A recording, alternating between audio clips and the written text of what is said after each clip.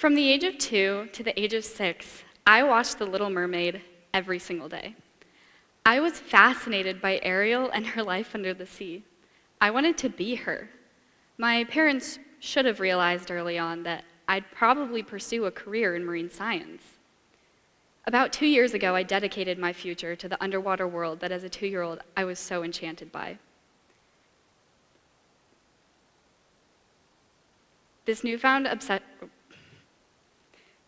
This beautiful world became my reality in February of 2018 when I applied to a competitive marine science camp called Oceans. To my surprise, I was accepted. In those 2 weeks, I fell hopelessly in love with the ocean. This newfound obsession led me to apply to the following camp the next summer, Ocean 17. O17, as we called it, was very focused on diving and community service. Through this program, I acquired my Advanced Open Water Dive certification, which just means that I can dive 100 feet down now. While there, I had the privilege of diving 3 shipwrecks: the Hyde, the Markham, and the Stone Tug. The Stone Tug was by far my favorite. I felt like I was in a Nat Geo special down there. I finally got my Little Mermaid moment. Now, I can never do the open ocean justice, but I'd like to try to put you in my fins so you could get a glimpse at what I was so honored to see. I want you to close your eyes. Imagine you're 21 miles off the coast, nothing around you but clear, blue salt water. You jump off the deck into the warm surface water, and you look out, and you can see nothing for miles except the giant waves of deep blue crashing, rocking you back and forth gently. You look up, and the sky is the perfect reflection of the water, no clouds to be seen. You look down, and you can see 80 feet below, if not more. You see the sleek gray barracuda right under you, the massive wings of the rays that span 6 feet, if not more, the ugly teeth of the sand tiger sharks that go in every direction possible, and the thousands of other types of fish just reflecting the sunbeams. Your mind is at ease as you float there in the middle of the biggest frontier on planet Earth. Now I invite you to open up your eyes. I was lucky enough to experience this. And while I was floating there, 21 miles off the coast, above some of the top ocean predators, it dawned on me that this massive body of water that covers 71% of our Earth has been barely explored at all. In fact, we've only explored about 5% of it. And to put that into perspective,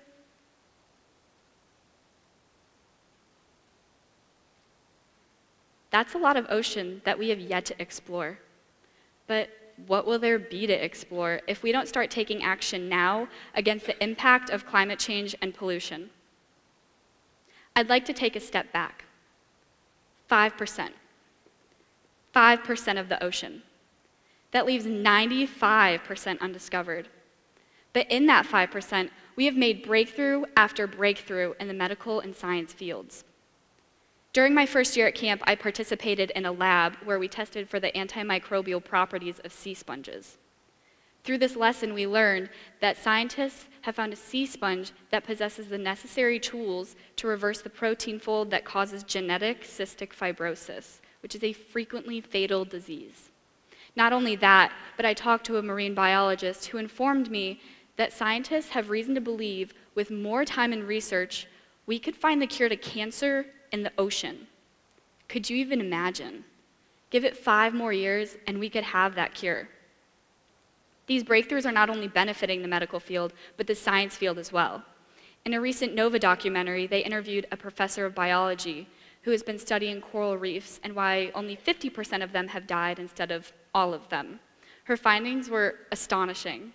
She found that certain coral is better at adapting to changing waters than others. She's dubbed this supercoral and is now trying to understand how to use this supercoral to bring back the bleached reefs. Now, to give you some background on coral bleaching, it's a very traumatic event that the ocean goes through. It essentially removes all the microscopic organisms that inhabit the exoskeleton of the coral, leaving it bleached or colorless. Because coral has a very specific climate that it thrives in, changing it even slightly can bleach it. Here's a healthy section of the Great Barrier Reef.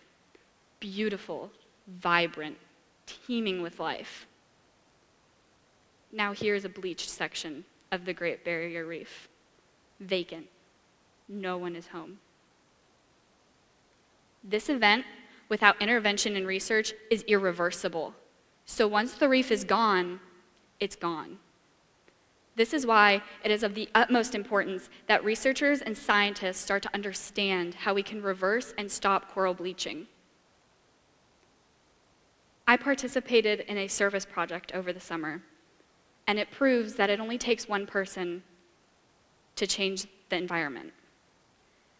We took 200 bags of oyster shells, and we drove to a retirement community, and with about 60 other individuals, we created an artificial reef. This artificial reef helped prevent erosion on the banks by letting the waves break before they got there. On top of this, we planted 2,000 cordgrass plants. Cordgrass connects underground to form a web that locks the soil in place. Both of these things help the community and the environment tremendously, and we just used an answer Mother Nature had already provided. Now, I know my service project isn't very practical to landlocked states, but some great things that everyone can do to help out is to just simply be informed and to inform those around you, as well as don't use plastic straws, recycle everything you can, don't litter, pick up trash when you see it, and be informed of what's in your sunscreen. But to be a change, first you have to adjust your mindset on what you individually can do to help our oceans. Most people I talk to about climate change and pollution have the mindset of, I'm one of 8 billion. What impact could I possibly have? But when 9 out of 10 people have that mindset, the answer becomes quite a big impact. We are the reason the world is in the state that it is in. I want you to let that sink in. Because of the mindset of, I'm one of 8 billion, half of our reefs have been bleached. Species are dying off at a staggering rate. The ocean is more acidic than it has ever been. The sea levels are rising, and the water temperature is becoming unbearable for keystone species. We are destroying our home. However, we can restore our home. It only takes one person to start a movement. I mean, look at me. I'm 17 years old with a fear of public speaking, but I thought this issue was so important to me that I decided to get over my fear, and now I'm addressing it with you today. You can be the change, because 1 of 8 billion can turn into 2, and then 3, and so on, until we all decide that it's better to stand together than alone on an issue that affects every single living organism on our planet. Thank you.